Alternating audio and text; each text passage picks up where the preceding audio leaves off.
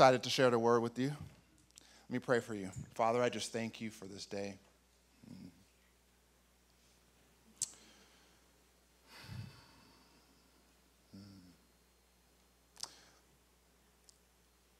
Lord, I don't know why you choose to put your glory, your treasure in these jars of clay. But here we are. Lord, I thank you for just the opportunity to walk with you and to know you. But I also thank you, God, that Christianity is a contact sport. And so, Lord, help us to understand that, affirm that in our hearts in this service today. In Jesus' name. And everyone said? Amen. Amen. Amen. So between 250 and 270 AD, there was a terrible plague believed to be measles or smallpox that devastated the Roman Empire. At the height of what came to be known as the plague of Cyprian, 5,000 people died in Rome every day. The plague coincided with the first empire-wide persecution of Christians under the Emperor Decius. And not surprisingly, Decius and the enemies of Christianity began blaming Christians for the plague. But there were two inconvenient facts that they couldn't get over as they tried to blame the Christians. The first one was that Christians were dying in this plague just as much as anyone else. But the second one was that the Christians, unlike everyone else, cared for the victims of the plague, including their pagan neighbors. Now, this wasn't new. Christians had done the same thing during the Antonine Plague just a century earlier. In both plagues, Christians stayed in the afflicted cities when pagan leaders, even physicians, fled. So Candida Moss, a professor of New Testament and early Christianity at Notre Dame, she notes that an epidemic that seemed like the end of the world actually contributed and promoted the spread of Christianity. Then she goes on, she says something so fascinating. She says, by their actions in the face of possible death, Christians showed their neighbors that Christianity is worth dying for.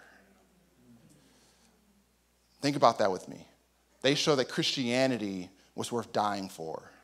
And so that's what I'm challenged with today. I don't know about you. But I'm challenged by this idea that, is that what people see when they encounter me? Like, do they see someone who is dead serious? It's dead serious, right? They see someone who's dead serious about their faith, right? Like, do they see someone who puts them before him at all costs? That's what I want to be. That's what I want to be. We're in a series that we've been calling Words. And we've been looking at words that we assume we know. Right, words that you hear in church and among Christians all the time. And some of these words we in the church have become numb to. Some of them lack clarity. And I would say to you that today we're going to look at a word that fits both. All right, we've become numb to this word, and we've also downgraded it to an issue of personal preference. All right, but what I want to show you today is that our correct understanding and handling of this word is the sign of any real, true gospel faith. That's the case I want to make today. So today, we're going to talk about the word neighbor. Everyone say neighbor. Neighbor. Now, let's think about this word for a moment. All right. How do we relate to our neighbors today? Your next door neighbor may be close to you in proximity, but how close are they to you personally? There's a company called Safe Home who did a survey of a large group of Americans, and they asked them whether they ever completed 10 neighborly actions. And based on their answers to these questions, they were able to get a read on how we fare as Americans on neighborly kindness. So I want to try this survey on you. Is that okay? Can we try this survey together? All right, so here's how this is going to go. I'm going to ask 10 questions. And what you're going to do is you're going to everyone just put your hand up. Just raise your hand. All right, so as I ask these questions, if they apply to you, keep your hand up. If they don't, put your hand down, okay? All right, so let's see how close we are to how the people who were surveyed handled this. So your hands, I know it's tiring, I get it, but you're right. You're right. I see so many. All right, it's okay, you'll be all right. All right, so let's try this. All right, number one, how many of you, by keeping your hands up, keep your hand up if you've ever smiled at your neighbors? If you've smiled at your neighbors, keep your hand up, okay? So 94% of those surveyed. So, I mean, we already lost some people in the survey. All right. How many of you have spoken to your neighbors at least once? Keep your hand up. If you've spoken to your neighbors at least once. Okay, we're doing good. We're okay. How many of you have learned your neighbors' names? You've learned your neighbors. Like if I put the mic in your face right now, you could tell me the names of your neighbors. Keep your hand up. Okay, still doing okay? How many of you, by keeping your hand up, you introduced yourself to your neighbors when you first moved in? Okay, you introduced yourself to your neighbors. Okay, still doing okay? All right. How many of you would say, by keeping your hand up, that you speak to your neighbors frequently? You speak to your neighbors frequently. Okay? You're kind of thinking about it. Okay? How many of you have, okay, here it goes. How many of you have been in your neighbors' homes? You've been in your neighbors' homes. Oh, sookie. Now we're losing some people. Okay, dropping off. We're dropping off. Okay? How many of you, by keeping your hands up, you've had your neighbors in your home? Keep your hand up. If you've had your neighbors in your home. Oh, we've lost a lot of you. How many of you have gotten your neighbor's mail while they were out of town? I would even extend, no. Stop it. Hey, if you lose, it's all right. Hey, pastors lose sometimes too. It's all right, buddy. Okay, I'll extend this to if you've like moved their garbage up and down. Okay, you can keep your hand up. Stop. Complainers in the front row. Keep your hand up if you've hung out with your neighbor outside of the neighborhood. You've hung out with your neighbors outside of your neighborhood. Wow. 16%. All right, lastly, how many of you have house sat for your neighbors before? You've house sat for your neighbors. About 11% of those surveyed. All right, so I think we kind of keep pretty true to form. So thank you guys for helping me with that. All right, so what do we learn? I think what we learned, if you put your hand up, I may never let it come down in service. All right, but what we learned, we are really good at low-cost kindness. That's what we're good at. Like we know how to smile at each other. We know how to exchange pleasantries. Like we know how to introduce ourselves, but anything that starts to require like legitimate, authentic relationship, many of us opt out. We opt out. I think another way to measure our interaction with our neighbors is through entertainment. TV shows do a great job historically of kind of taking a snapshot of cultural norms. And so if you study TV neighbors, I just sat down and thought about this. All right, so this is not based on research. I just sat down and thought this through. But if you think about TV neighbors as they were presented to us historically, I think you get a read on how we interact with each other and how we relate to each other. So let me take you through this. All right, in the 1950s and 60s, we were presented with some specific neighbors that I want to call out. So 1951, TV introduced us to Fred and Ethel Mertz. Okay, all right, I Love Lucy. Okay, when you hear the show, just say it out loud. I Love Lucy, Ricky Ricardo's, landlords, and next-door neighbors, right? In 1960, we were introduced to Barney and Betty Rubble. Okay? Flintstones, okay? Barney and Fred were homies. Homies, all right? In 1968, we were introduced to Mr. Rogers. All right? Like this is a neighbor of all neighbors. Like everyone wants to live next to Mr. Rogers, right? But then as you move into the mid-1980s, you see a trend in neighbors that are presented to us. These are arguably, in my opinion, these are the best neighbors of all time, all right? But I want you to notice how similar these people are in character and personality, all right, in the 1980s. 1987, TV introduced to us Kimmy Gibbler. Okay? 1989, TV introduced to us Ned Flanders. 1989, TV introduced to us Kramer. 1989, TV introduced to us Steve Urkel. Are you following me? We move into the 90s. And as we get in there, we get neighbors like in 1991. We got Wilson Jr., right? That home improvement, that weird neighbor who you can only see part of his face. 1992, you get Bruh Man from the 5th floor. Now that one was for my culture folks in the audience. Martin. All right, so listen, if you didn't know Bruh Man from the 5th floor in the 90s, you really missed something. You need to go back and relive that. But 1992, you get Bruh Man from Martin. 1994, you get the ugly naked guy, all right, from Friends, all right? And so really since the early 2000s and even to current, there's nothing really unique about Neighbors on TV that endear them to us anymore. But I want you guys to look at this trend, all right? Can you see this? Look at this trend with me. Our neighbors went from being integrated into our families in the 50s and the 60s. And into the 1980s, they became these irritating interruptions that we just had to put up with. And into the 90s, they became these mysterious, unknown people that you could never figure out. See how we've changed over time? This is who we are. Culturally speaking, we just we keep our circles small. We don't play around. Our general approach to relationship with our neighbors is to keep them at arm's length. And where this gets dangerous is that this is not just an issue in our neighborhoods, guys. This cultural phenomenon is pervasive in the church. See, many of us want a private moralism where we want to worship God individually with no requirement or obligation to get involved with others. That's what we want. So I want to show you 3 things today. I want to show you the Savior's stance on neighborliness. I want to show you the spiritual significance for neighborliness. And I want to show you the source of strength to do it well. Would that be all right with you? Yeah. All right, the Savior's stance of neighborliness. I want to show you just how serious God is about our engagement with our neighbors. The spiritual significance of neighborliness, what's in it for you, is the one I want to show you. And then the source of strength to do it well. Neighborliness is not instinctive. It's not.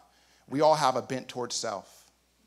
But when we truly understand the ways in which Jesus showed neighborly love towards us, it empowers us to run towards the plague like the early Christians did in Rome. Amen? Amen? All right, so the Savior stance, we'll start there. The text in Scripture that I believe most informs our relationship with each other and with our neighbors is the parable of the Good Samaritan. And in Luke 10:25, a lawyer, an expert in biblical law, stood up and he asked Jesus a question. He wanted to test him, the Bible says. And so he asked Jesus, "What shall I do to inherit eternal life?" Jesus, being the great teacher that he was, turns the question around by asking the man a question. And I think here that Jesus knows that he's not looking for a literal answer. So he turns it around on him and he asks, "What's written in the law? How does it read to you?" And the law expert, to no one's surprise, gets it right. He said, "You shall love the Lord your God with all your heart, with all your soul, with all your mind, with all your strength, and love your neighbor as yourself." Jesus affirms him in his answer, and that should have been the end, but this was about a lot more than biblical knowledge. He wanted to justify himself, Scripture says. Some scholars have said this man was trying to rationalize his own racial prejudice. I want you to think about this with me for a second. This man had the answer key memorized, yet was still failing. I want to suggest to you that we can be a lot like this man. That sometimes, guys, we can have all the answers and still be wrong. I know you've been a Christian for a long time. And I know that you've memorized Scripture. And I know your church attendance is on point.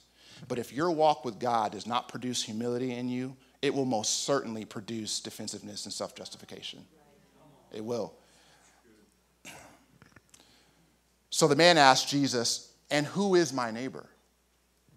And as Martin Luther King so beautifully puts it, Jesus snatches this question out of midair and places it on a dangerous curb between Jerusalem and Jericho. This man wanted to know the limits of his responsibility to others. Is neighbor a geographical term? Is it an ethnic term? Is it a tribal term? What exactly are the limits here? It doesn't apply to everyone, does it? If you look throughout Scripture, you see God emphasizing the importance of love and care for others. It's all throughout Scripture. And he does it through creation. Everyone say creation. And association. Say association. He does it through creation and an association. And in creation, each of us were made in the image of God, which gives us a right, which gives us a worth, a glory, a significance that must be honored. Early in the book of Genesis, you see God condemns murder and cites the sacredness of our being made in the image of God as the reason why. And then as you continue to go through Scripture, you get into the book of James, and you see that cursing each other is condemned because we're made in God's likeness. That there's something so valuable about human beings that we may not only not be murdered, but we can't even curse each other without receiving our just due because of the worth bestowed upon us by God. The image of God carries with it the right to not even be mistreated or harmed. C.S. Lewis, in his famous sermon, Weight of Glory, he makes this point better than I can. He says, next to the blessed sacrament itself, your neighbor is the holiest object presented to your senses. Martin Luther King Jr. talked a lot about the image of God. Arguably, the image of God was at the very heart of the civil rights movement. And in his sermon, The American Dream, listen to what Martin Luther King Jr. said. He said, you see, the founding fathers were really influenced by the Bible. The whole concept of the Imago Dei, as it's expressed in Latin, the image of God, is this idea that all men have something in them that God injected. We must never forget this as a nation. There are no degradations in the image of God. Every man, from a treble white to a bass black, is significant on God's keyboard precisely because every man is made in the image of God. And so you see that through creation, God emphasizes neighbor, but God also does this through association. Like, it is crazy how often we see God introduced in Scripture as a defender of vulnerable groups. Now, I want you to think about this. Historically, like world history, the way that deities would infuse themselves into a civilization and into cultures is they would always click up with the rich and the elite. They would always do it that way. Why? Because the rich and the elite actually have the influence to spread, right, their belief system and their rituals. The rich and elite had the ability to build them their temples. But if you read the Bible, God doesn't do that.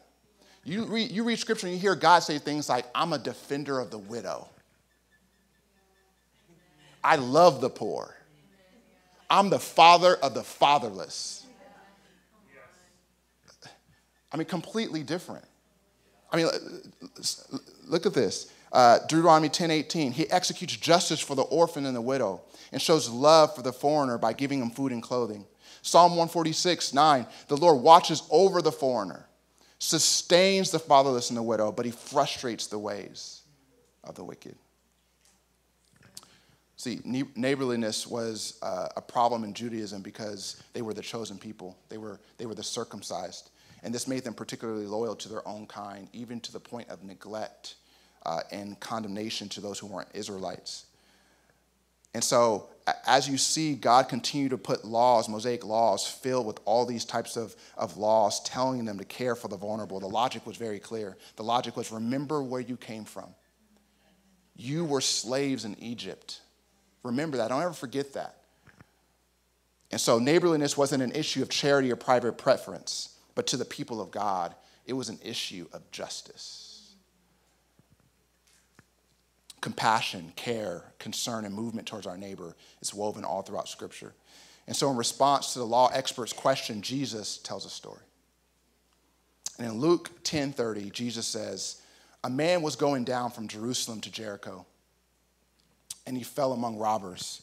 And they stripped him and they beat him, and they went away, leaving him half dead. And by chance, and the way I always read this is by chance, by sheer miracle, right? Like this day is horrible, but by a miracle, a priest is walking down the road. This day can't get any worse if I'm the guy on the road, but a priest is on his way. Man, this is all going to change. And he comes down that road, and when he saw him, he passed by on the other side. It's okay, though, because likewise, a Levite, lightning strikes twice in a day. A Levite comes. A Levite walks down the same street.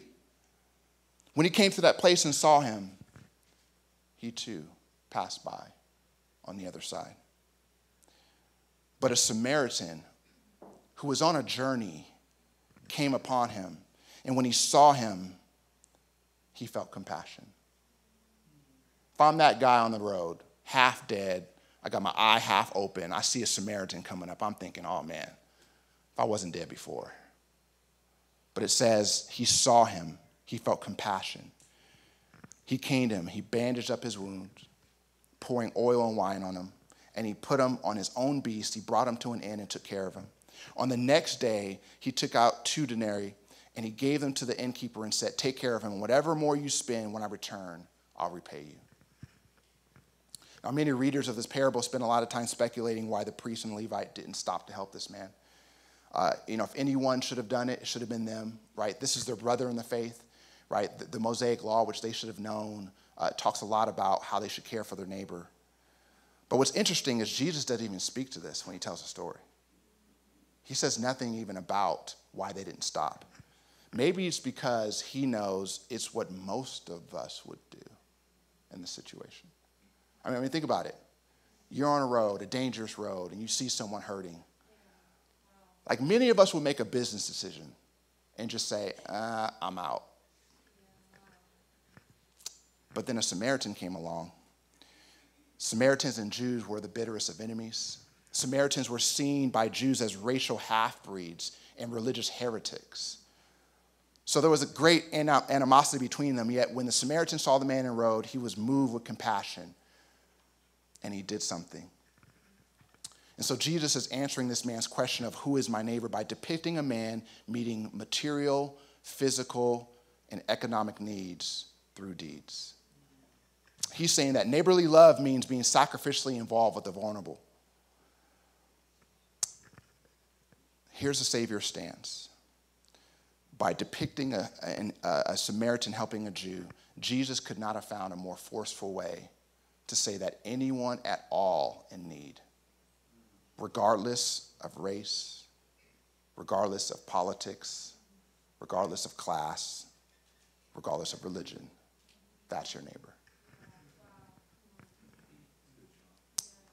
So what's the spiritual significance of neighborliness? What's in it for me?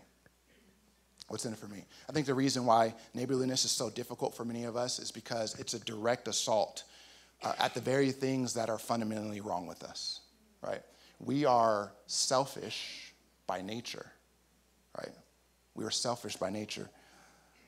Christian author and counselor Lou Priolo calls selfishness the mother of all sins. It's the sin that spawns them all. That it's from the love of self that all other inordinate loves flow. John Calvin said, we shall never love our neighbors with sincerity according to our Lord's intention until we have corrected love of ourselves. The two affections are opposite and contradictory. Because man is sinful, God's practical remedy for man is to learn how to love God and love his neighbor. Like these are the two greatest practical antidotes for indwelling sin. The more you love God, the more you love your neighbor, the less selfish and sinful you'll be. So selfishness has this overarching issue that keeps us from neighborliness, but it spawns these other issues, these other reasons why we avoid neighborliness. It spawns things like fear. It spawns things like judgmentalism. It spawns things like a faulty view of our own lack and sufficiency. And unless you address these things by loving your neighbor anyway, you'll never overcome them.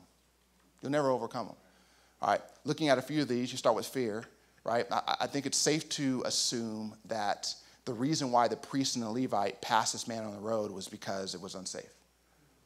Like many robbers are down this road, yeah.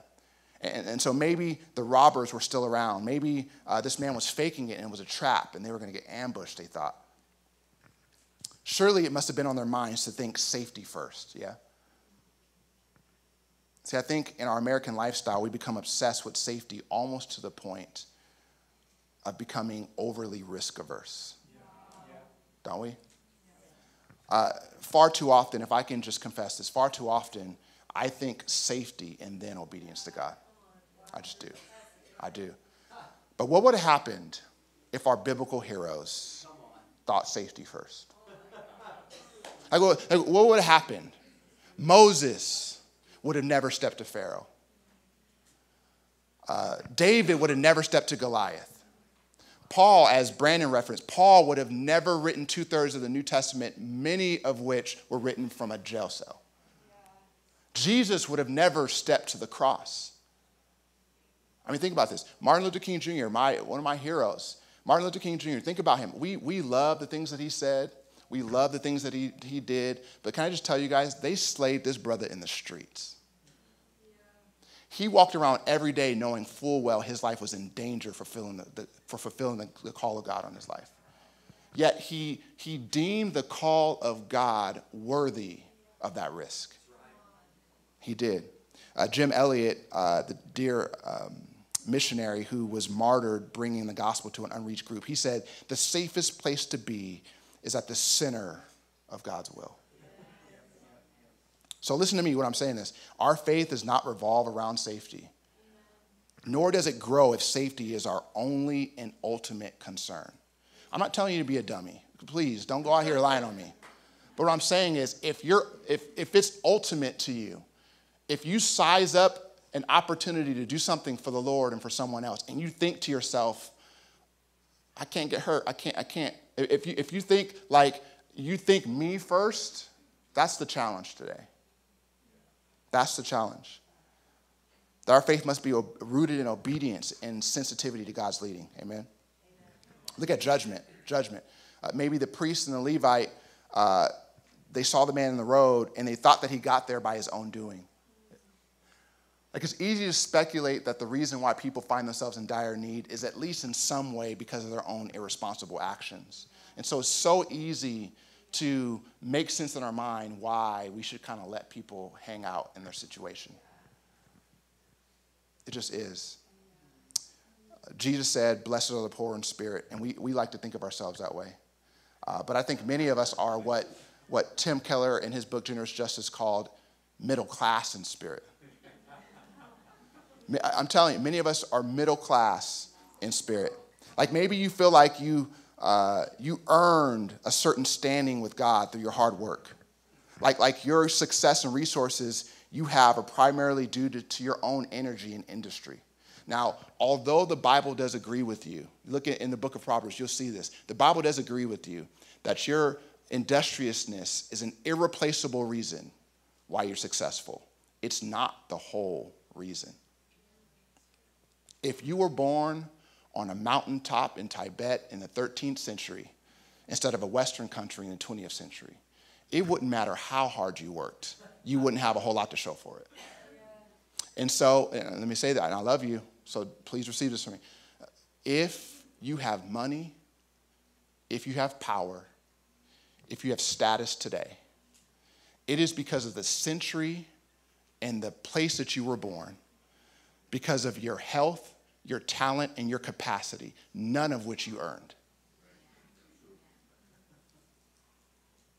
Don't throw rocks, please. People who have come to grasp the gospel of grace and have become spiritually poor find their hearts gravitating towards the materially poor. To the degree that the gospel shapes your self-image, you will identify with those in need. It becomes very hard to judge others. You'll see people with tattered clothes, and you'll think to yourself, man, all my righteousness is but filthy rags. It's nothing less than the death of the Son of God. Nothing less has saved me. And I'm clothed in his robes. Like you'll see someone who's economically poor, and you can't say, pull yourself up by your bootstraps, because you certainly didn't do that spiritually. Jesus intervened for you. Right? And you can't say, I won't help you because you got yourself in this mess, because Jesus came down to earth, moved into your spiritually poor neighborhood, as it were, and he helped you even though all your own spiritual issues were your own fault. And so people who have grasped the gospel of grace understand that when they see a poor person, a vulnerable person, they're looking in a mirror.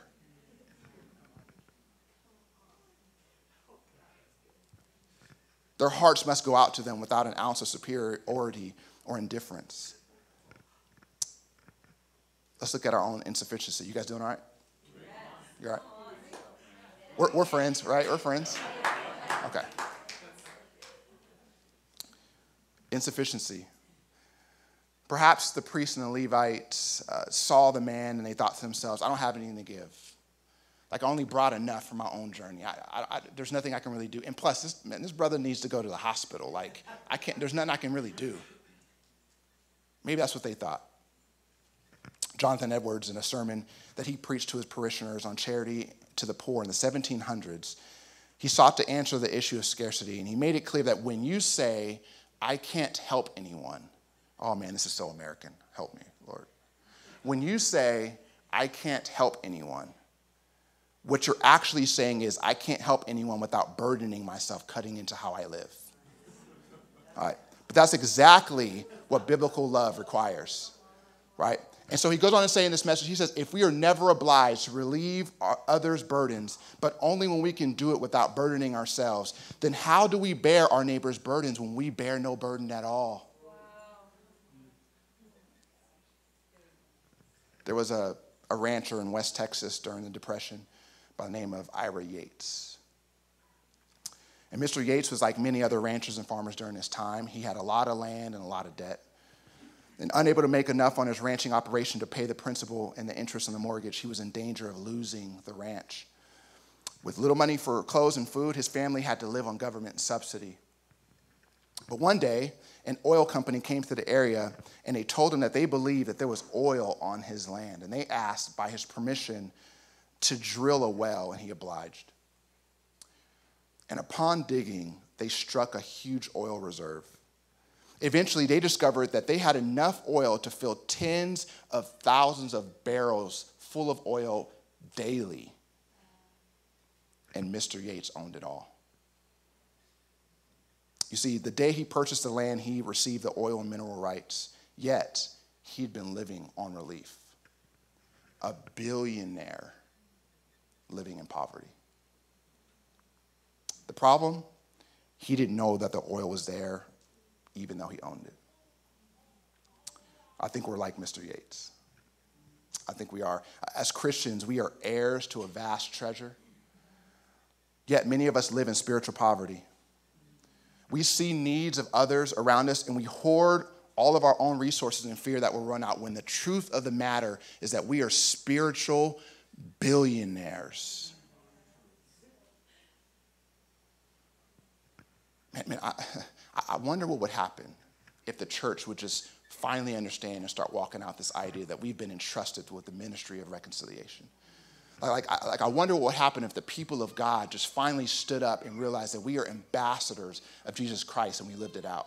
I wonder what would happen if I started walking around and I just started believing and acting as if I was a prince in the kingdom of heaven that God calls me.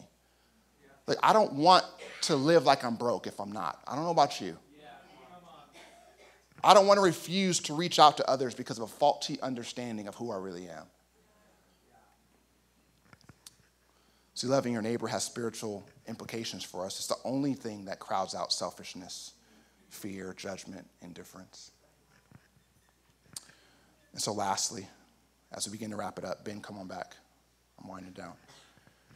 The law expert asked Jesus, who is my neighbor?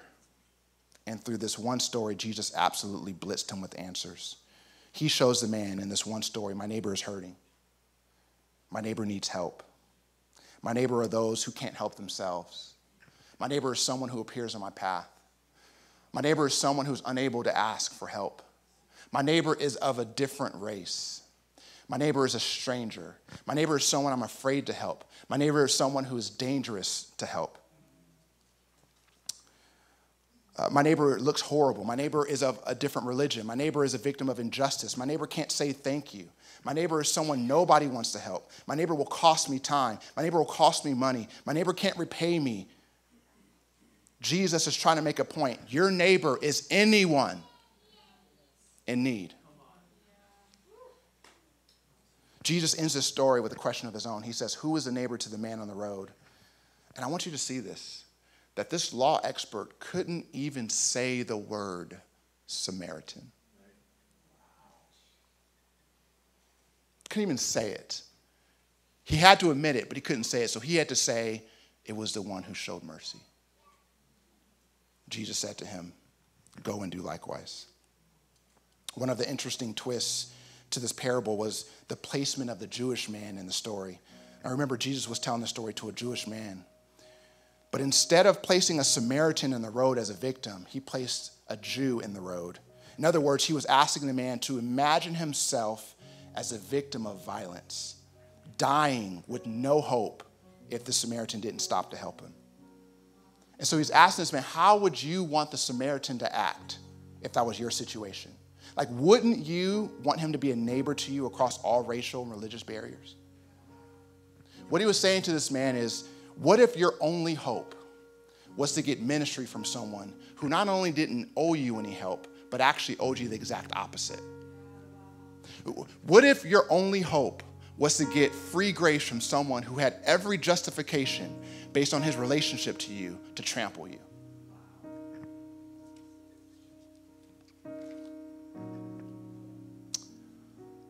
This law expert couldn't see what we can see because Jesus was standing right in front of him. But I want to tell you this today. We are like that man dying on the road. Spiritually, we are dead in our trespasses and sins, it says in the book of Ephesians. But when Jesus came into our dangerous world, he came down our road. And though we had been his enemies, he was moved with compassion by our plight. He came to us and saved us, not merely at the risk of his life, as in the case of the Samaritan, but at the cost of his life. On the cross, Jesus paid a debt we could have never paid ourselves. And for that, Jesus is the great Samaritan to whom the good Samaritan points.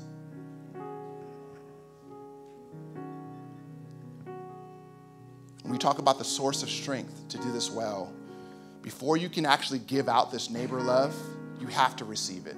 Yeah. You have to receive it. This is a source of strength. Only when you see that you've been saved graciously by someone who owes you the opposite can you go out into the world looking to help absolutely everyone in need. And once we receive this ultimate radical neighbor love through Jesus, we can start to be the neighbors that God calls us to be. About a month and a half ago, we got a knock at our door very early in the morning, and it was our next door neighbor. I think I told some of you guys this story already. It was our next door neighbor, really early in the morning. I opened the door, and he has my sopping wet wallet in his hand. He says, man, Sean, I'm really sorry to tell you this, but someone broke into your cars last night, both of your cars. And so I look outside, and I see my doors are flung all open. And what they had done, and just a really weird series of events, I never leave my wallet in the car except that night. I never leave our doors unlocked except that night. And the person that had broken in, they stole all the cash out of our cars. They stole all the cash out of my wallet. And they took my wallet and they spread it all across my neighbor's lawn, and his sprinklers got it wet. And so I went out and I collected all my stuff. I put all of our stuff back, and I walked into the house. Amy overheard the conversation. I walked back in the house, and Amy and I just locked eyes. And we just had this moment where it was like, what's understood doesn't even have to be said. Because of the reason why we even put cash in our cars is to give it away. I don't even really carry cash, but I have cash in my wallet sometimes so that I can give it away when I see people who need it. And so what I want you guys to see is you can't even steal from me because I give my stuff away anyway. That's what we're called to as the people of God. Amen.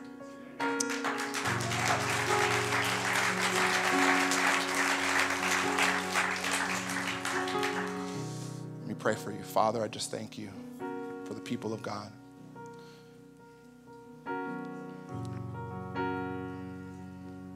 I thank you, Lord, that I have the opportunity to represent you to the world around me.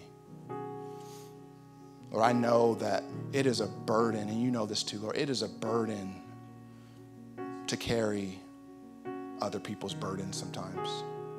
But I take confidence in the reality.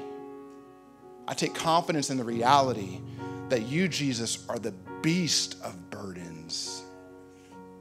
And you came down and you died for me. You gave your life for me. You walked down that road and you saw me beat up, half dead. And you nursed my wounds. You nursed me to health. And you restored me. And because you did that, Lord, my life is open. That the blessed hope that I have in my heart is certainly worth dying for. Because you died first, Jesus. Teach us as a people of God to embody that, to incarnate that to the world around us. In Jesus' name, and everyone said, amen. Come on, give it up for Sean right now. Let's stand up together.